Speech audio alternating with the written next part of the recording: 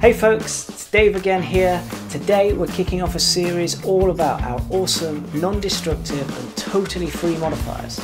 First up, it's Stretch. Check out our website for a selection of modifiers and loads of example projects.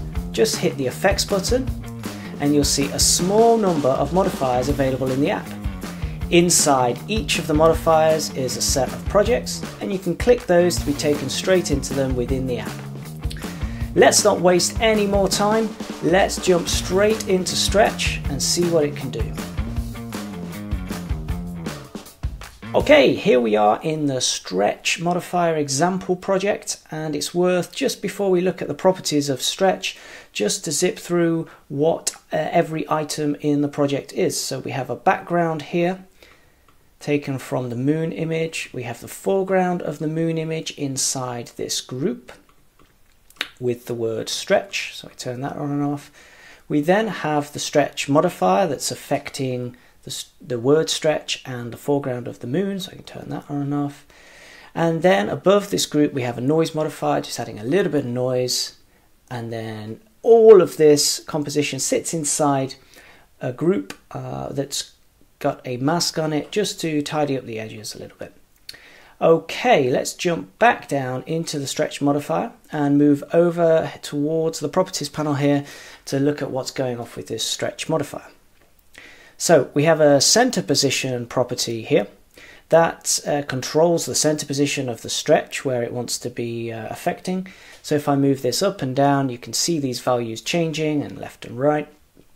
You can set these numerically if you wish, or you can just drag around this widget on the canvas. Okay, pretty straightforward there. Below that is a rotation value. Again, it does what you think it will do. It rotates the axis and the angle at which the stretch is occurring. So if I drag this around here, you can see that changing. I can also drag the wheel on the modifier on the widget here. That's great.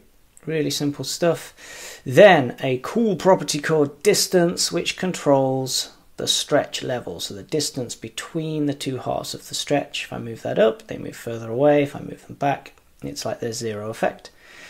When I have a distance on the stretch modifier and I up the smoothness here, you can see it brings the edges of the stretch back together and smooths that out a bit. So you can make these sort of really cool warpy effects. And again, everything can be moved around in real time here if you don't like the angle or the location of your stretch. Let's just try and put that in the middle of the E there. That's pretty cool. Then the last property we have here is the offset. This controls where the center point or which direction the stretch occurs in from the center point. So if I move this all the way to the right here and increase the distance, it will stretch over to the right there. And then if I move it this way, it will do to the left. Cool.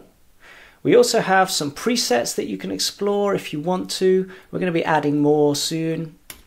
And like every other modifier in Modyfi, you have full control over the blend mode.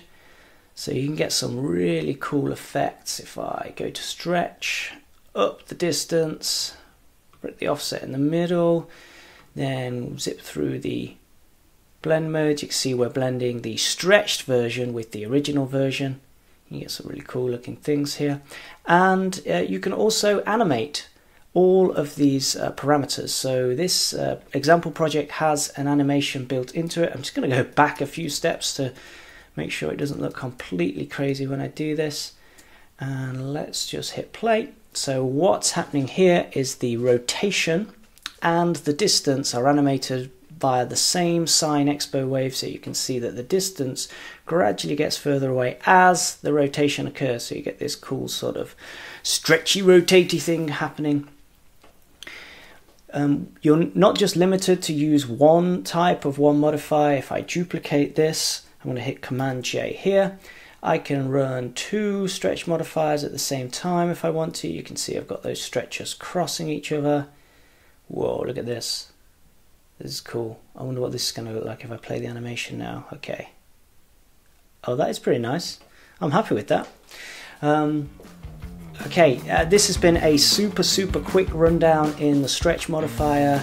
Please check it out, have a play, let us see what you've created with it, let us know if you want more features added, more properties.